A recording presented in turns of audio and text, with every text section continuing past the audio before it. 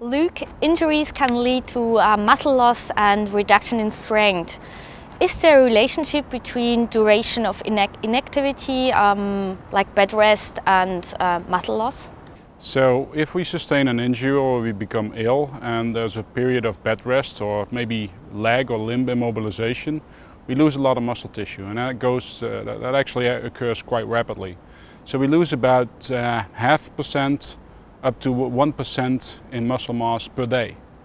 So after about 5 days of leg immobilization or bed rest, we can actually lose about 4% of muscle tissue, which would already be about 300 grams in just a single leg. So protein is important for everybody. As an injured athlete, do you need to follow a specific nutritional strategy?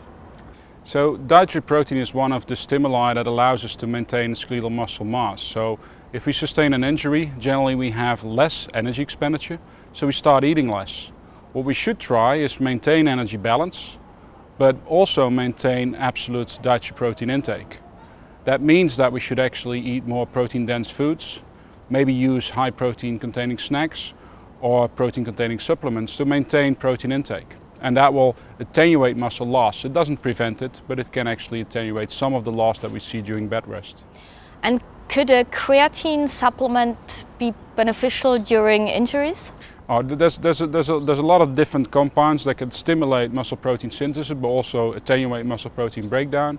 Creatine is an interesting one. There's some really good suggestions that creatine use can actually prevent or attenuate muscle loss during immobilization.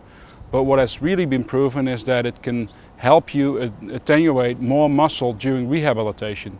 So it allows you to regain muscle mass and strength more rapidly following an exercise or an injury.